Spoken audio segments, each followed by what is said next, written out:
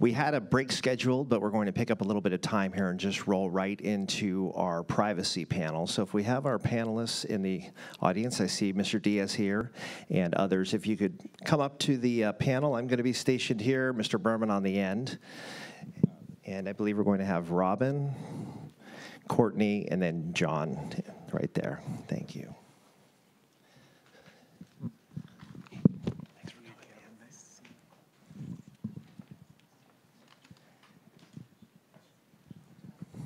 Okay, we have a topic for you that is almost as hot as Klay Thompson's three-point shooting last night. If you haven't seen it, go watch the replay. It's something you don't see that often. So our panel is tech, privacy, and democracy, and all the implications therein. Over the past few years, we have been constantly reminded about the unintended consequences of technology. Cyber attacks, data breaches, and the misuse of social media, including Russia's intervention in the 2016 presidential election. We've also witnessed the power of technology to shape and influence public opinion and policy. Concurrently, there has been more scrutiny on information shared and how it is used and what happens when personal data is breached. And there have been some pretty high-profile examples of data breaches: Target, Equifax, Cambridge Analytica, and Facebook itself. Our panel will explore how technology can be harnessed for good and what government's role is in regulating or encouraging beneficial use. So Facebook provides the ideal backdrop for us to explore these topics.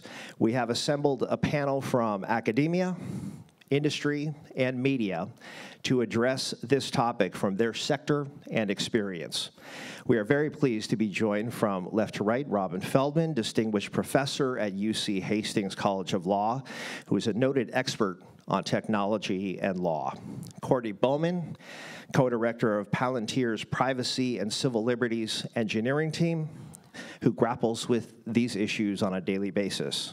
And John Diaz, the editorial page editor with the San Francisco Chronicle, who has written extensively about technology, policy, and the implications for our democracy, including extensive coverage of Jackie Spear's consumer financial privacy legislation, SB 1, from the late 90s, which was a high-profile privacy example. And he's returned early from his Hawaiian vacation to join us on the panel today.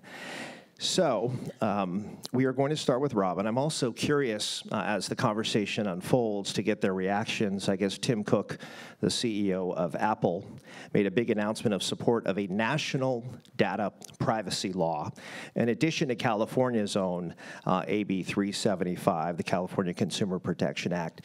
And he was quoted as saying data is being weaponized. So we have a very timely topic in front of us today. But let's go ahead and start with Robin, then Courtney, and we'll conclude with John, and then we'll open it up for sort of a free-flow conversation. With that, let me turn it over to Robin. Thank you. Oops. Sound here? I'll turn it on. Kevin. Better? Great, thank you. Interesting to hear about weaponization of data. I had the pleasure of participating last year in the Army Cyber Institute's threat casting exercise on weaponization of data.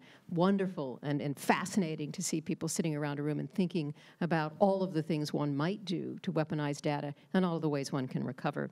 But I'm speaking this morning about artificial intelligence and the importance of both trust and distrust. Artificial intelligence is already permeating throughout society. In the automobile industry, AI systems help drivers steer, change lanes, and park.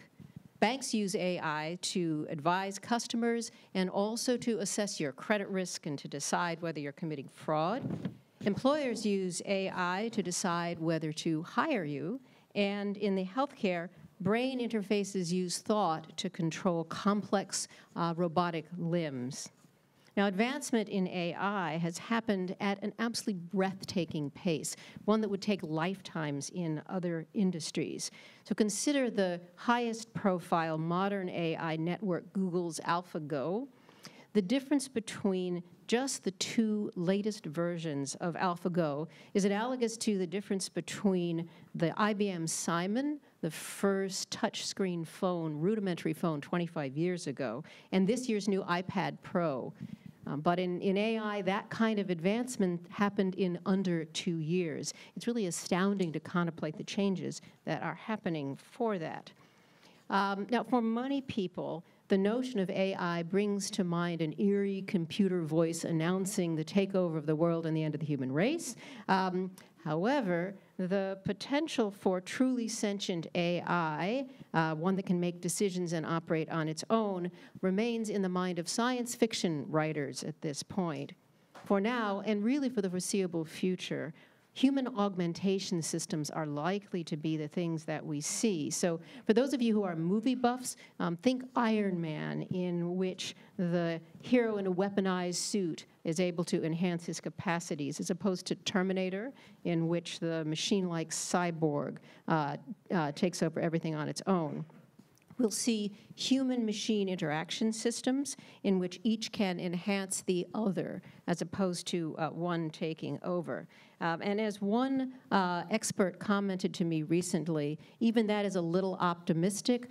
We can't have anything like Iron Man because today machines are just plain dumb. We have to teach them what a stop sign is, and we are light years away from machines being able to think on their own. So that lies in the future, but what's interesting is what we can do today. Because as we speed into this great new future, we have to recognize the importance, as I mentioned at the beginning, of both trust and distrust. On the simplest level, people will have to be coaxed into using these newfangled devices because people tend to fear what is unfamiliar. So I don't know if you know, but 52,000 people die in this country each year from influenza. And yet, people fear a bomb exploding on an airplane much more than they fear getting the flu. It's the thing that is unfamiliar that we worry about the most.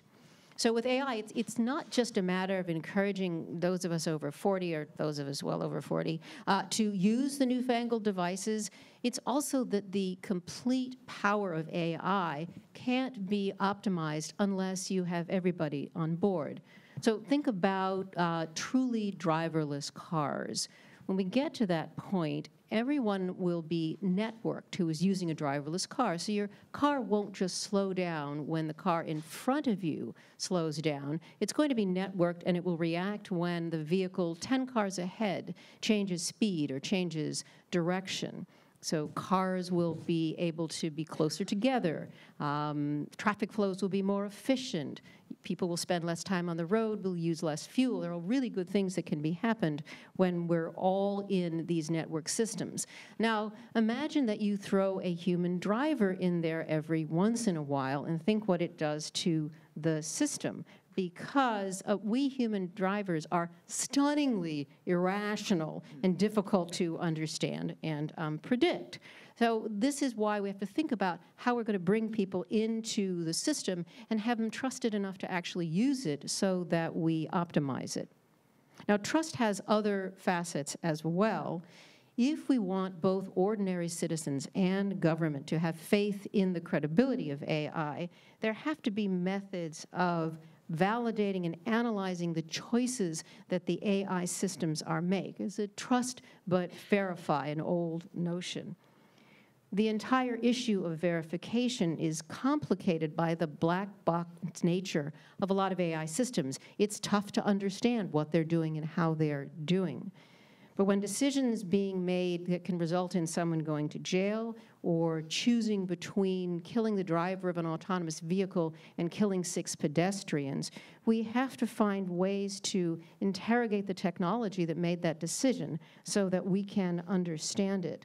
How do we have those pathways for seeing what has happened? And then how do we translate that verification, that interrogation, into language that will inspire confidence in ordinary citizens around the country?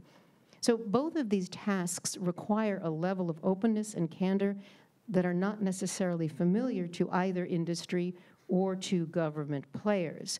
A company's first instinct is not going to be to open the doors to its technology, particularly if competitors are peering in through those doors. However, people are unlikely to trust a system just because we sit back and say soothingly, trust us, we've got this under control. We have to find ways to look at it, understand it, and get people to trust it. AI systems also will need human interface for a long time, at least as far as any of the scientists that I talk to can predict.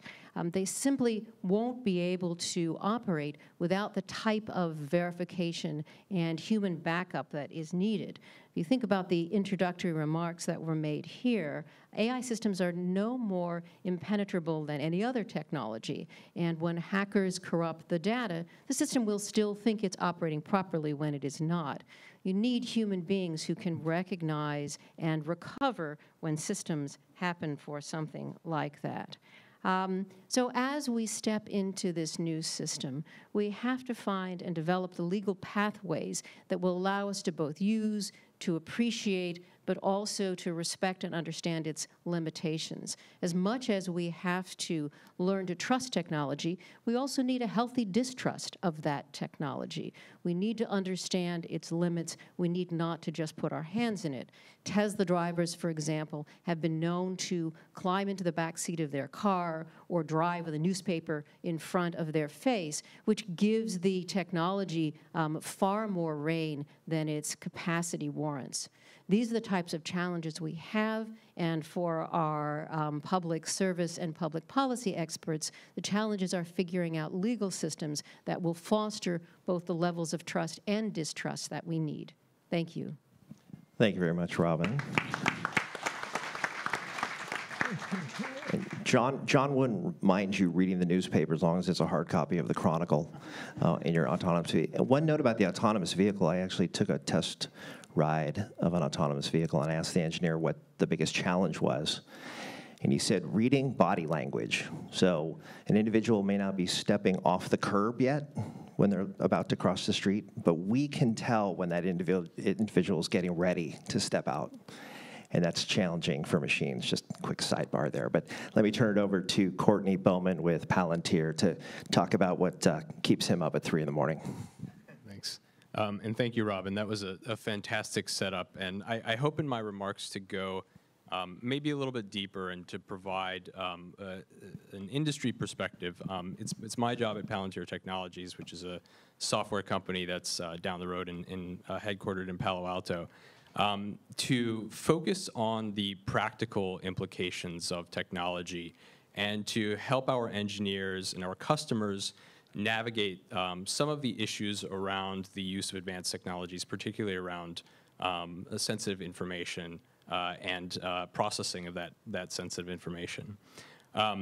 So I think as we look at the state of new technologies, new information technologies like artificial intelligence and the subclass of applications called machine learning, it's worth in this moment of sort of exuberance and feverish froth in the industry to take a step back and look at the historical perspective. And if we look back almost 60 years now, we see some of the themes that Robin pointed out played out a long time ago. Originally in sort of the early days of artificial intelligence development, luminary figures like Marvin Minsky were predicting in the late 50s, early 60s that generalized artificial intelligence was just around the corner, and we were just on the cusp of this sort of emergence of new robots, new machines that were going to supplant the role of humans in all manner of society.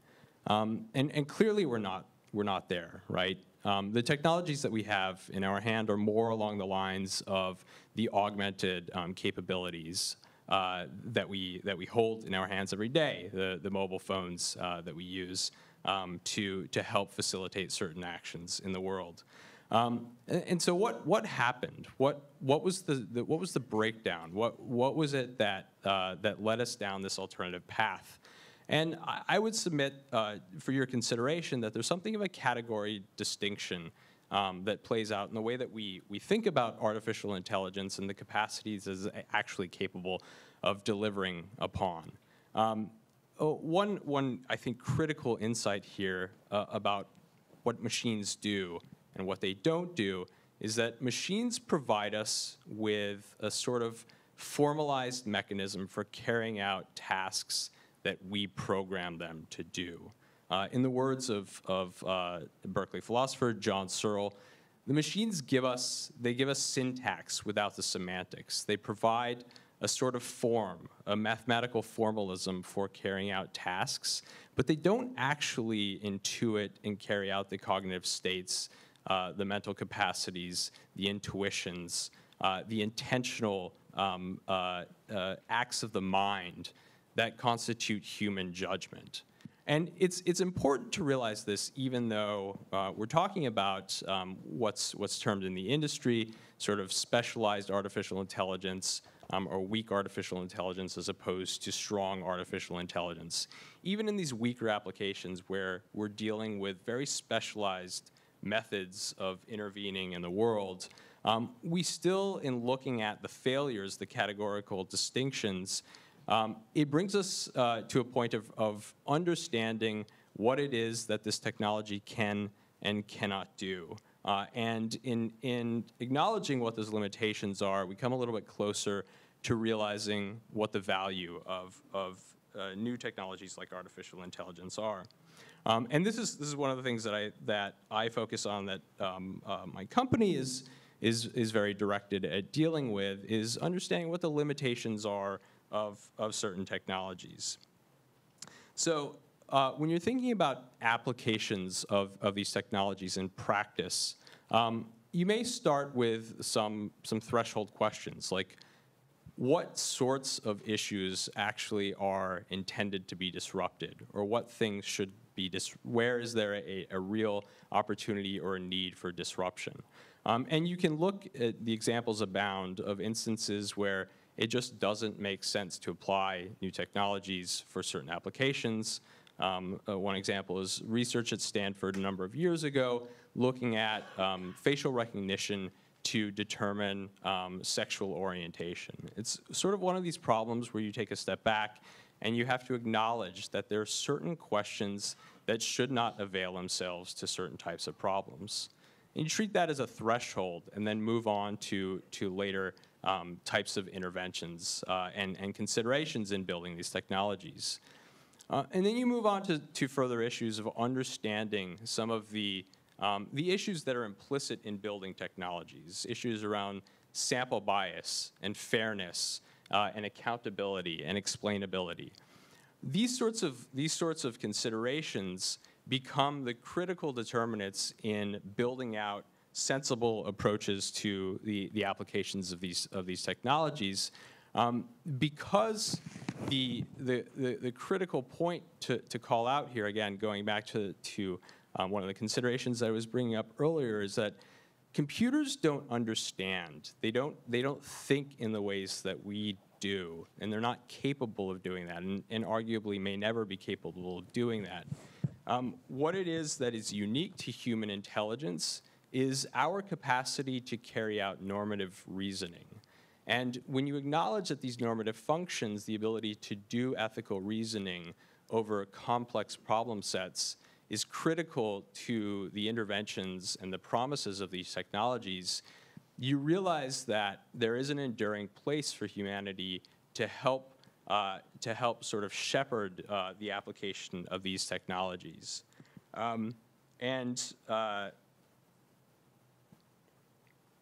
So this sort of recognition of there being sort of good ways and bad ways of using technologies, good ways and bad ways of applying advanced technologies, can help provide us with some guide rails on what we should and should not do with respect to novel interventions and novel applications of machine learning, artificial intelligence, and other emerging information technologies. And I'll stop there. Thank you, Courtney. A lot to digest there and a lot to think about, and we'll circle back with Courtney on some of those questions that he posed for consideration. So I want to bring John Diaz in, editorial page editor of the Chronicle, who has written quite a bit about the collision, really, of tech and privacy concerns and implications on our democracy going forward. So with that, I'll turn it over to John. Well, thank you very much, Assemblymember Mullin, and good morning to you all. If I could just, for a second, correct one thing that the Assemblymember said, when he said that we need you to read the print edition. We also sell digital subscriptions. If you got your smartphone, sfchronicle.com.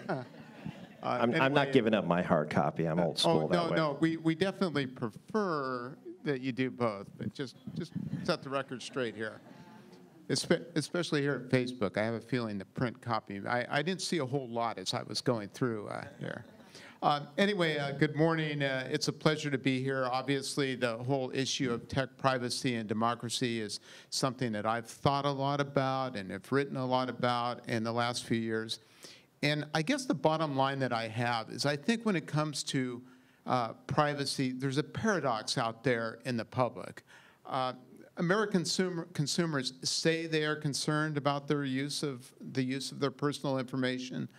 Polls show there's no doubt about that, but they're not necessarily willing to take action to do something about it. Just think about it. How many of us really read those privacy notices before we check the box? Or how many are hesitating, let alone stopping at downloading an app that may be taking in a lot of and reusing your personal information? I mean, who knew or who really cared when the Federal Trade Commission in 2013 sanctioned, of all things, a flashlight app for offering advertising networks the location of cell phones even before the user clicked accept?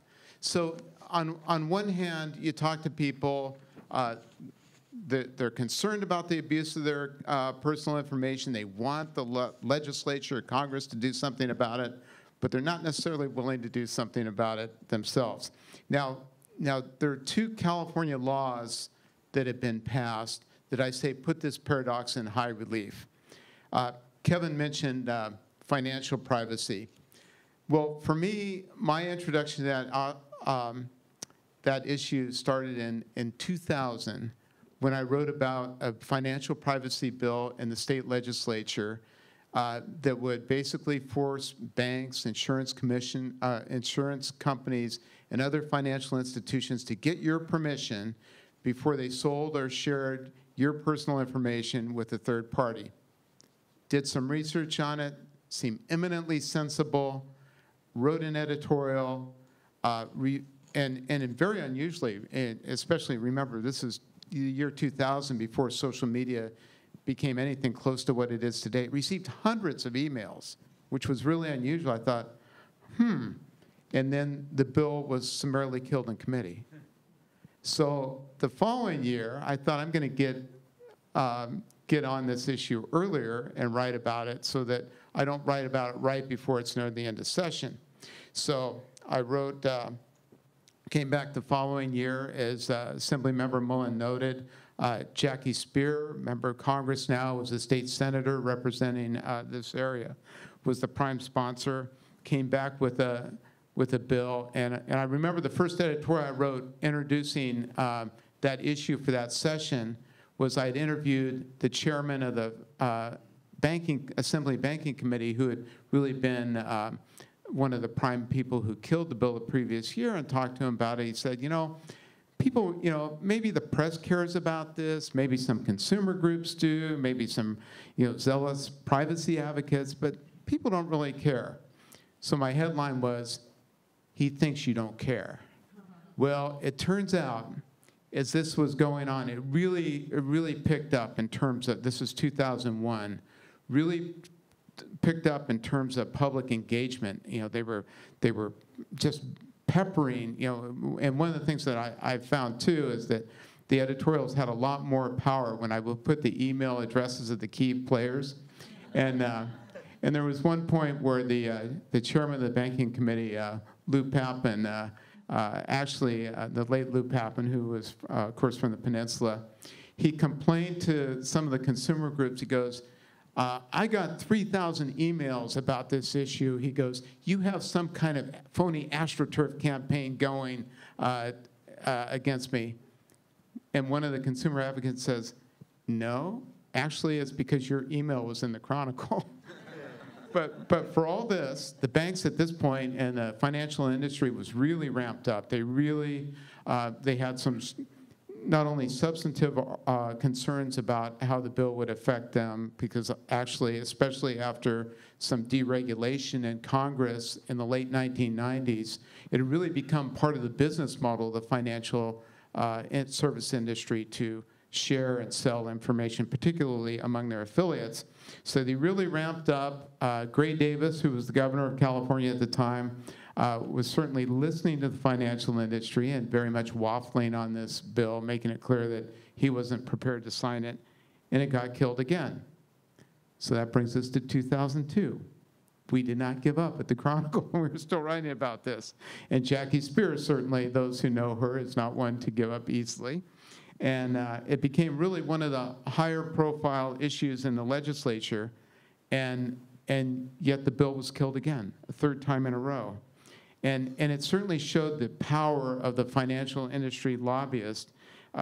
They had spent upward of $20 million in lobbying to stop this legislation. Now consider there are only 120 members of the legislature, and they're spending $20 million. That's obviously formidable. And along those lines, you know, we had charts of how people were voting. If you looked at any given time, a majority of members of both the Senate and Assembly had voted for that bill, but it never was passed because they would take a walk, which my term, or stay off a bill, or lay off a bill, you know the terms, members of the Assembly. And so it kept getting defeated and lost again in 2002. 2003, we're at it again. Two things changed.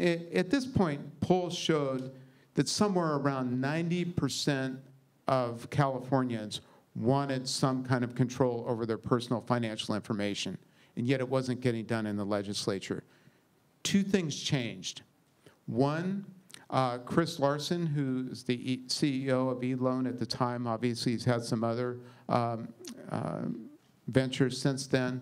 He thought that really that it was very important to the financial sector that he was working on that people had confidence that their personal information was not being misused. So he bankrolled, he spent somewhere around $1 million to get the signatures to put it on the ballot.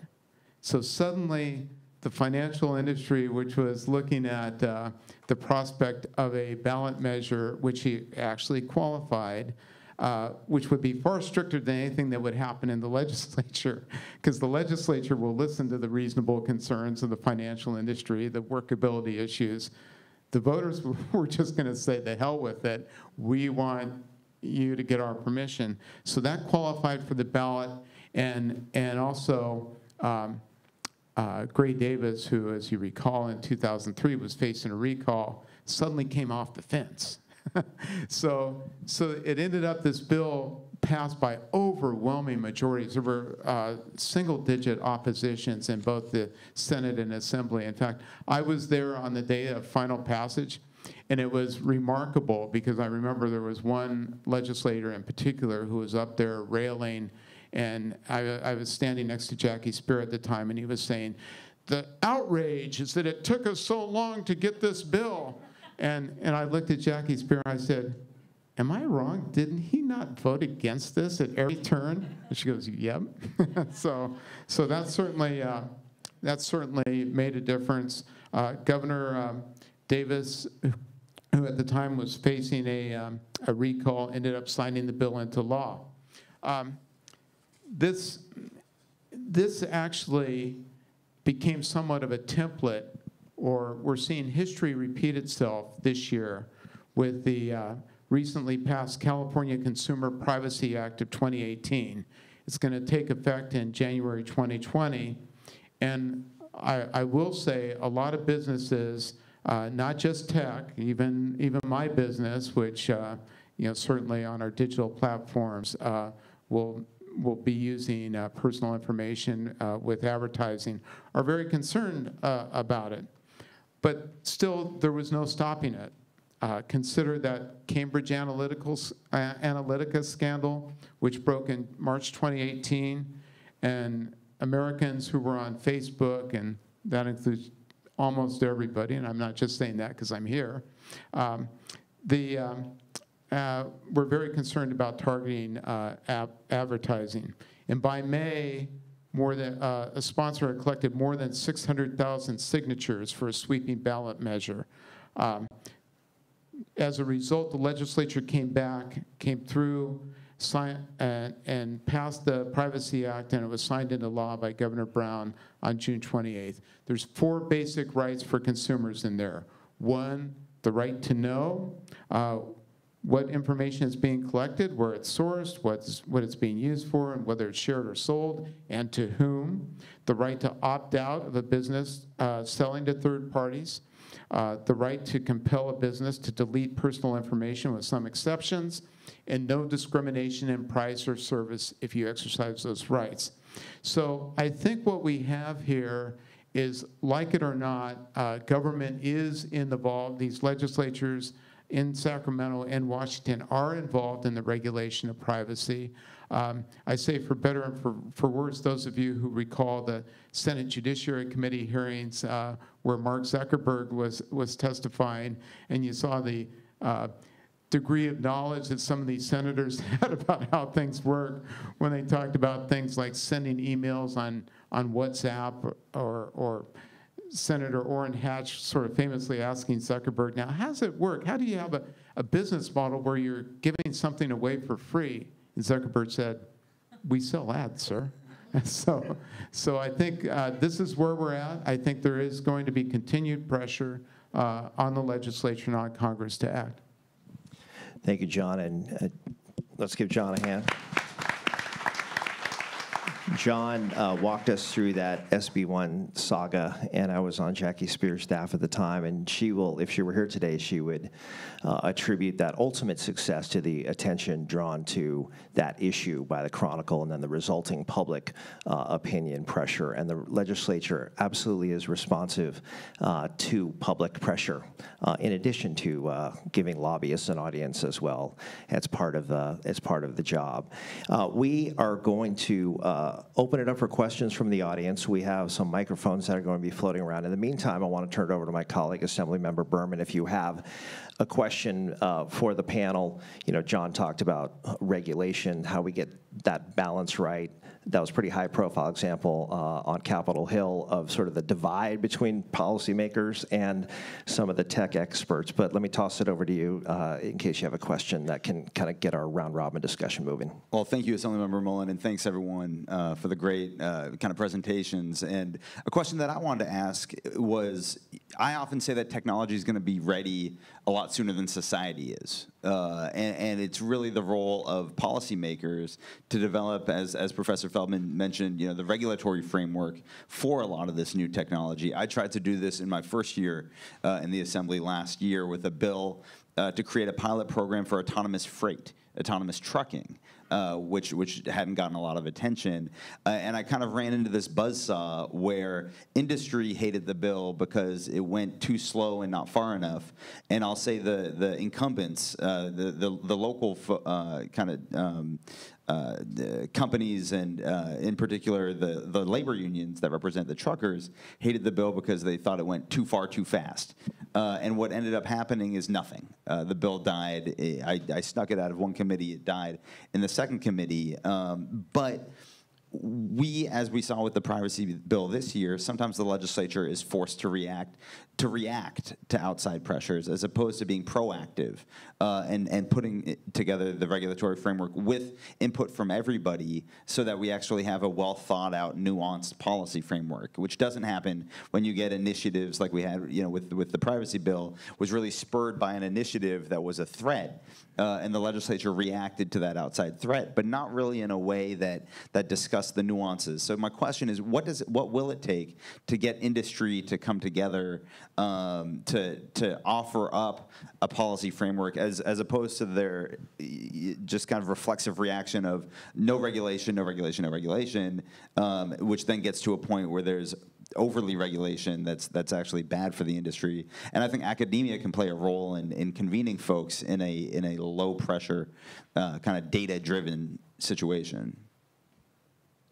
I can take an initial stab at this. So I think you diagnosed the pathology here, and this is the history of privacy and technology, going back over 150 years to the advent of the Kodak camera, which motivated Warren and Brandeis to write their seminal right to privacy paper, which designated privacy as a sort of this notional right to be left alone.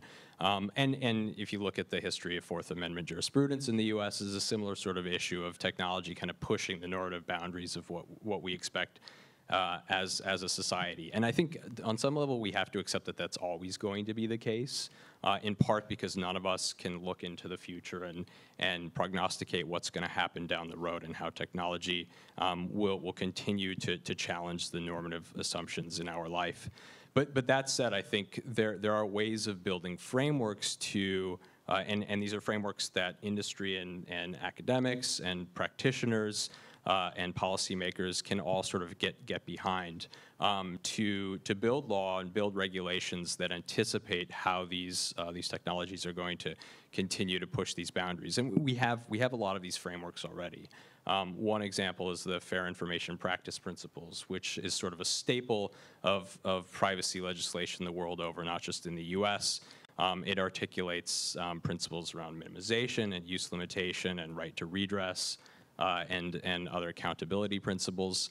And I think that's sort of the key approach to building regulation that has enduring value, is rather than focusing on the particular state of the technology now, so that we end up with something like the Electronic Communications Privacy Act, which was written in the mid-'80s and barely anticipates the advent of email, and so you get these challenging issues around third-party doctrine. Instead of that, you have principles that have enduring value and that will transcend the particular state of the technology now and will give us some guidelines and thoughts on how we can deal with emerging technologies and sort of get around those challenges that are created by this constant pushing of the boundaries. Thank you.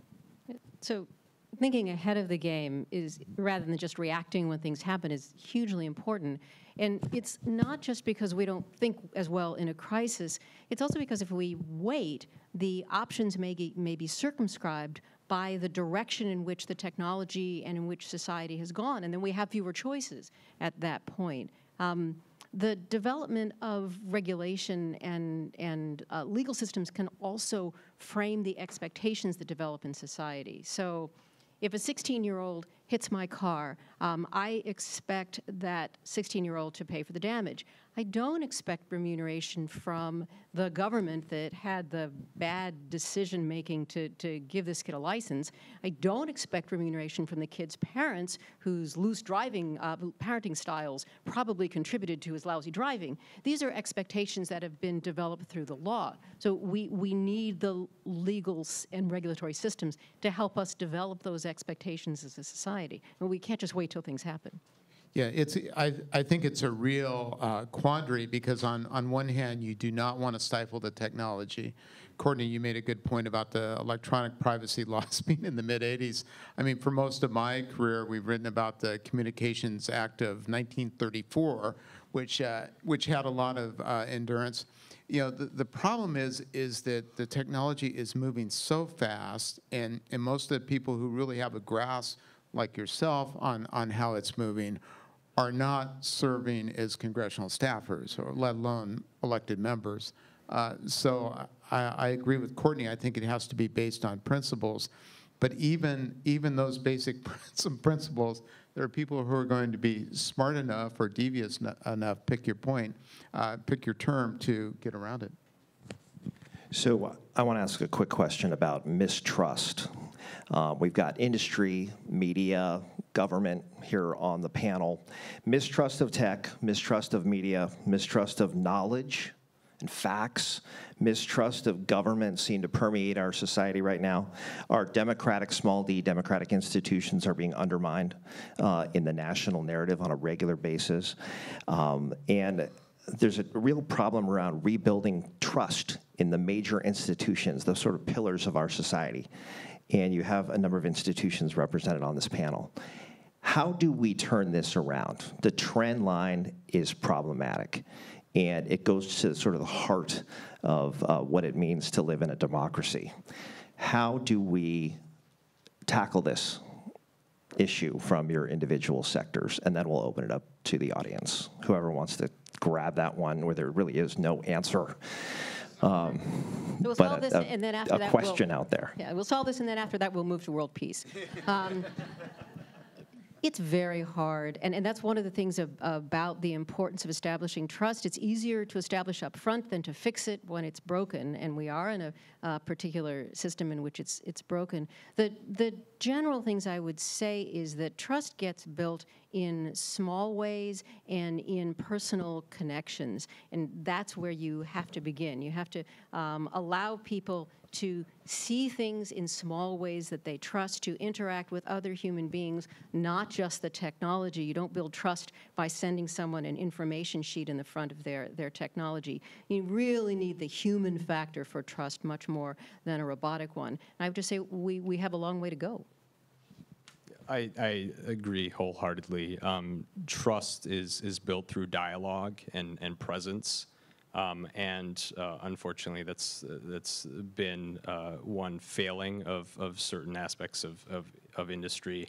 And there's critical need to build new opportunities like this for industry representatives, technologists, scientists, to sit down with community members and to focus on, I think, a point that Robin did a fantastic job of drawing out in her comments earlier, that there's a lot of myth and misconception around the prospects of technology, and a lot of work needs to be done to sort of ground the discussion in common terms, to help translate these concepts into ideas that are explainable to a lay audience, so that we can get beyond the science fiction rendition of technology that tends towards fear-mongering and dystopic views of the world, and instead focuses on the issues at hand. And once we sort of de-escalate the level of discourse and sit down together and talk through the issues in a sober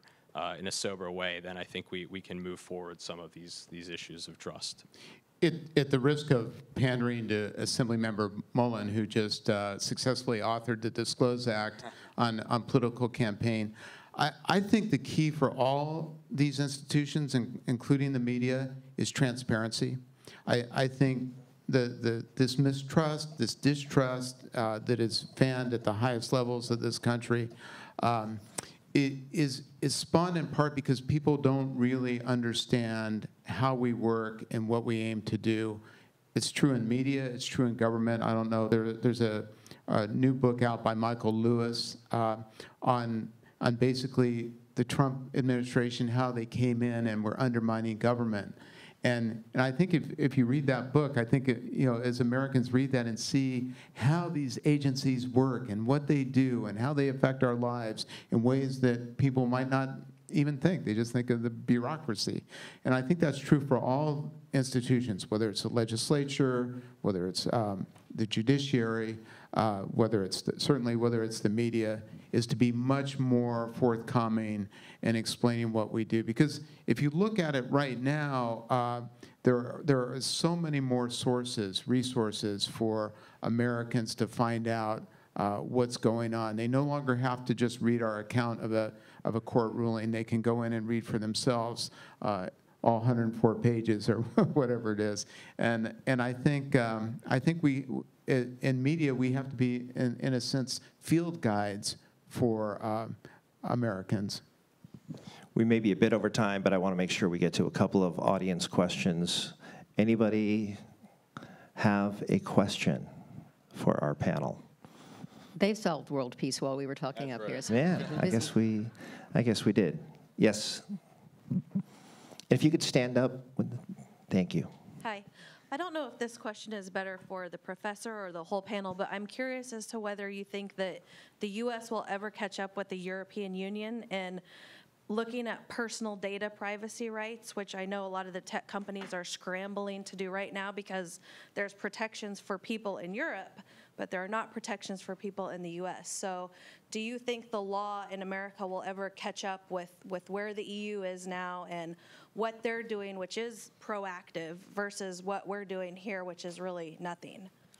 So I think the California's recently passed Privacy Act comes a long way towards catching up with where Europe is. It's very similar in many ways. That's one, that's one state. Across the country, I think there will always be significant differences between Europe and between this country. And in part, and I say this in the positive way of trust, we actually trust technology more in this country than they do in Europe, and possibly it's because it's a lot of domestic American companies that developed it. So I think there will always be some differences, and I see that as healthy. I see that as an interesting experimental process across the states, across the nations, to get a sense of what works and what doesn't.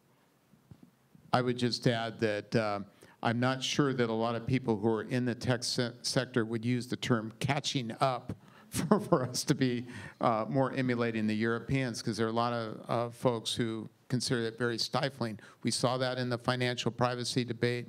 We see that in the California Privacy Act that was recently passed. It is not as restrictive as the EU, and I think that is the result of the influence of the tech industry. To add a quick thought, so I think that the notion of catching up may be a fait accompli, in part because consumer-facing technology companies that are operating in the European market have no choice but to comply with these regulatory regimes, particularly the European General Data Protection Regulation imposes a number of constraints and obligations that companies have to oblige and fulfill and meet those requirements, and that's independent of where they're domiciled. So if they're U.S. based and they affect European residents, they will have to comply, which means in part they're building infrastructure for compliance, and oftentimes there's motivation for them to apply that infrastructure across their entire consumer base. Now there are issues on the margins when it comes to certain principles and provisions within that regulation, but I think we are going to see sort of a leveling up because of these data protection regimes that are emerging in other markets, including Europe. We have 2 minutes. Any additional questions? We have a question in the very back, if somebody can run a microphone. This will probably be the last question. Yes. I was really thrilled to hear the word transparency in the context of privacy, and then the word threshold came up. And I just wondered if there's a way that, how can we combine more transparency without overwhelming consumers, so transmitting the information in a simple way, knowing that when we communicate, we'll cross thresholds and insult people who will respond, but all do it in a productive, not taking it personally way, knowing that because we're giving transparency, there will be more feathers ruffled, but that's part of the process and that's okay. How can we get all of those pieces working together to move forward? Let me suggest one place to start. Privacy notices that people can understand, that's in plain language, that tells you what they're collecting, and how they're using it.